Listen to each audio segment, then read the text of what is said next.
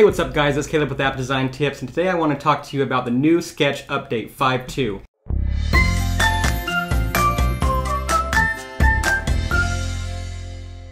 Now in this update, there's object and text style overrides in symbols.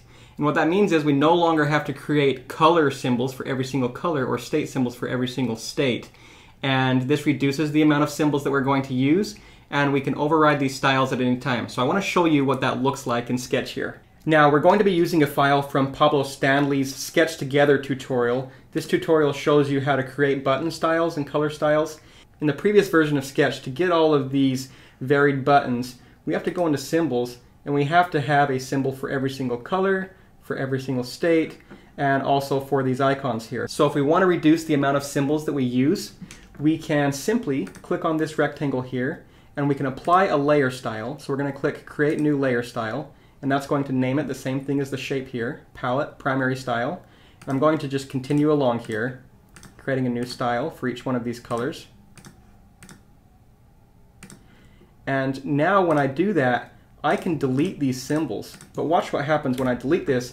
It tells me that this is no longer going to be a symbol, and it's going to create groups instead. So when I hit delete, I go back into the example, and now all of these are blue because it deleted that symbol.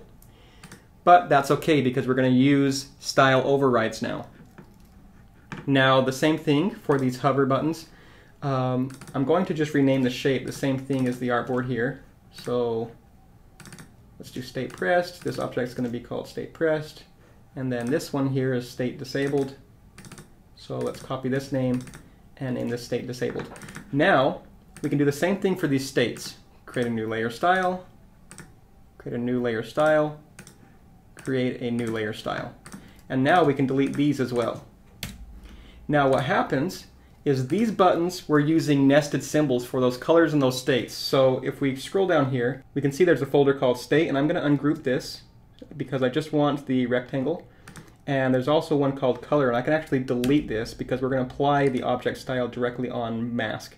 So I'm going to delete this on all three of these buttons, and then I'm going to ungroup these state folders so that we can just have this called state.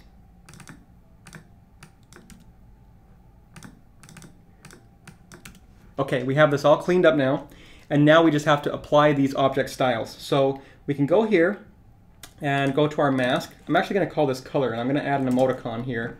So I'll add this little paint palette here and call this color. I like emoticons because it makes it easier to find in the properties panel. So let's add these here, and now I can select all three of these colors for all three of these buttons, and I can go into appearance and just make this primary for now. And same thing with state. I can click on these states now, and I'm going to make this state, let's make it hover styled, and I actually want to create a new state here. So I'm going to just create a rectangle, and I'm going to give this rectangle a 0% opacity, and we can do something like this. And now when I click on this, I can create a new layer style. I'm actually going to call this state none. And what that will do is I'll have disabled, hover, none, and pressed here. So now I can click on each one of these state objects here, state, state, state. Go over here to hover style, and I'm going to create a none state. So there we go. We've got our buttons figured out, and we just eliminated 1, 2, 3, 4, 5, 6, 7 extra symbols here. So now we can create a new page, and we'll just call this buttons. And we can go into our symbol and add a button here. I'm going to add a large one, and we can add this button in here. We can remove the glyph, and let's say we want a warning pressed state. So we can go over here into color. We can name this secondary style. And actually, instead of this saying secondary style, it needs to be named warning. So I'm going to create a rectangle here. I'm going to add the secondary style right here. And I can go into organize layer styles. And I'm just going to call this warning. I don't know why I didn't catch that before. And then secondary, and then this could be called success. So you can rename the styles that way.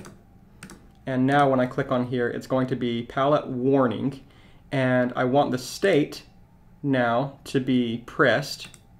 So that's a press state. Or I can go in here and make this none.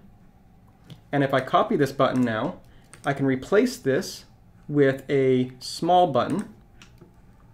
And I'm going to set the original size. So now we have the small button here. And I want this to be a success button, so I can go over here into my colors, go into primary style, or sorry, success. And then I can click on this icon. Let's do a check mark. And then instead of this saying button, I'm just going to hit the space bar once and hit return.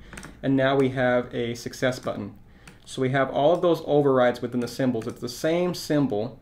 And let's say that we create a few other ones. I'm going to create a primary button, primary, and then without a icon. And then we'll just name this testing.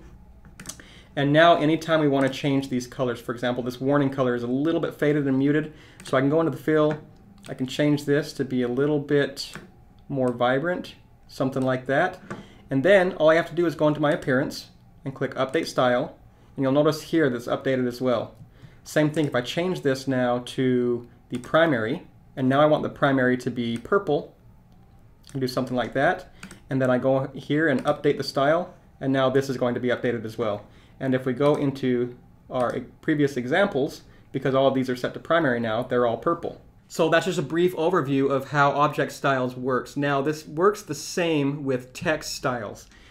And for example, if we go into our symbols, back into our symbols, we have 3 different button sizes, and that's because this text here is 18 point, 16 point, and 14 point.